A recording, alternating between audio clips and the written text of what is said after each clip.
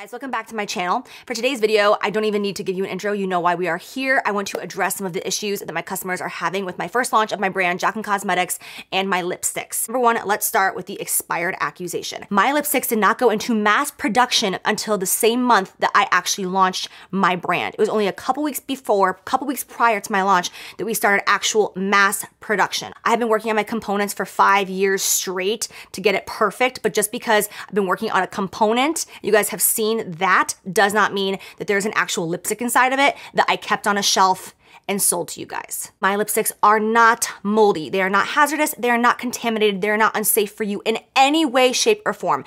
Every single ingredient in my lipstick is new and it is FDA approved. And again, I will give you proof right here. If you guys want to look over these documents in depth and tear them apart, you go right ahead and see that they are not contaminated. Every single ingredient is FDA approved and they are not expired.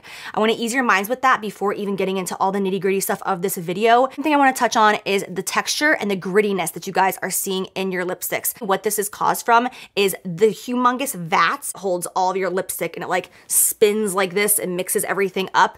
That vat is not breaking down all of my raw materials because we produce so many lipsticks so quickly. Because my lipstick component is a silver, shiny, almost metal-like material, my lab, instead of using a standard glove that they would use in the lab, they decided to use white cotton gloves. They're like fluffy white gloves. Second we saw this, we changed to different gloves that will not be giving this issue whatsoever. On top of that, they were cleaning my vats, which is the big, humongous bucket that has my batches inside of it. They were cleaning those vats with like this white fiber, almost towel going through it. Not what you guys deserve. So again, contact me and my team. We will get you a full refund and a new perfect bullet that does not look like that. Looking at emails, the biggest issue and the biggest complaint is actually the melting issue. It's actually 80% of our complaints. But what people are experiencing is it's showing up in the mail and it's almost having like a little sweat mark, like a little like circular sweat mark or like little like sweat dots.